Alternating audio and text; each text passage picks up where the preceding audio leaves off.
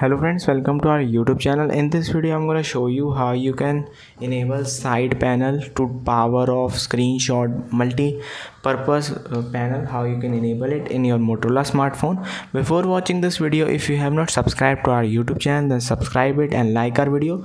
So let's start friends. First open the settings app and here you have to go to accessibility option and then you have to just swipe down. You can see accessibility menu. Press allow OK, and then you see this shortcut. When you just click on it, you can see there are lots of type of things like screenshot. When you just tap on it, it takes screenshot, notification, quick settings, lock screen is when you just click on it, it automatically shuts down before any of the power button. Volume down, volume up, like you can see. Accessibility settings, this is how you can do things.